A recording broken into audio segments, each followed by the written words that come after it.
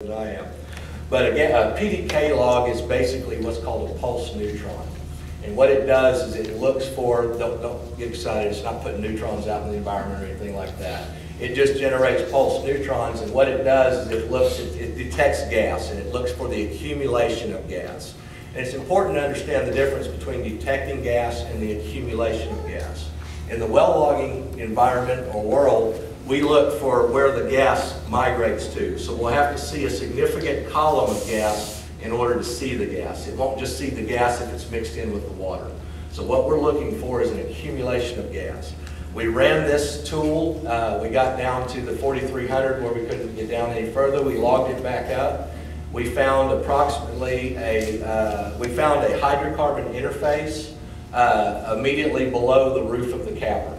Okay? We have not gotten a sample of that hydrocarbon interface. We don't know if it's brine from when they originally did the cavern. We don't know if it's hydrocarbons naturally. We haven't gotten a sample of that yet. We will be able to get that sample once they run the casing. Then we'll be able to run additional logging tools into the well to be able to get those samples out of there.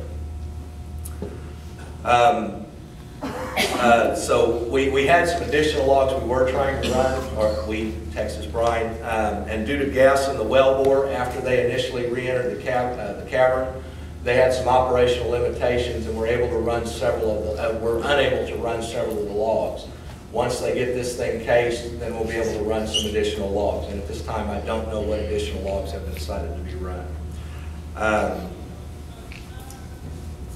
That's kind of about all I've got. Are there any questions on my piece, or we hold all the questions to the end? We may have a couple. While we're here, anybody have a couple of questions for this gentleman while he's here? Short, tweet. You said the last sonar test that was run was 2007? Yes, prior to the cavern being abandoned, somewhere in that, it's in that range. Because Texas Brine, I think I read somewhere, said their last sonar test was in 2011.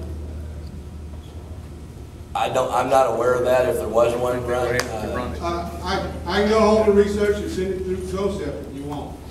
Yeah, I'm not aware of that. I do know there was one run in 2007.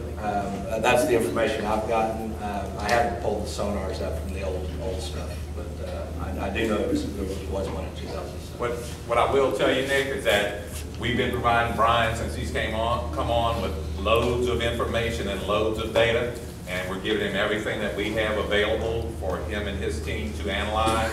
I know there were some MIT tests and other tests that have been run. We're giving him everything that there is, but it's going to take some time, even as smart as he is, to assimilate all that information. So we'll get him everything that we have. If you have some other information, get it to us. We're going to feed it to him. We want the answers. We want the right answers.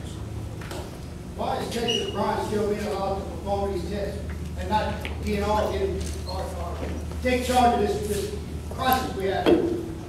We have staff that we have contracted with Shaw who are overseeing the operations. That's not what you just said. You said Texas Brine is performing all these tests. Texas Brine is contracting out the people who do the tests. We are taking the downloads of the information from their processors, and we're getting the same exact information and having an independent analysis of that information. So what we're doing is the way that the test is going to be run by the same companies no matter what. It's just a matter of who's paying for it right now. We're going to get the same information. We're going to have an independent analysis with the best people we can find. Yes.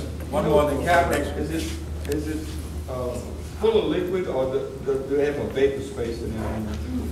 Yeah, from what we saw from the logs, we don't know if it's brine. I'm going to call it brine for now, but we don't know if it is brine because we haven't gotten fluid samples yet. But we did have let's just call it a water-based to the top of the cavern, and then on the top, that bottom 8 or 9 feet that I spoke about, where we had a hydrocarbon interface at that point in time. There is gas in there as well as a hydrocarbon interface. And that's all we know right now. We have not been able to sample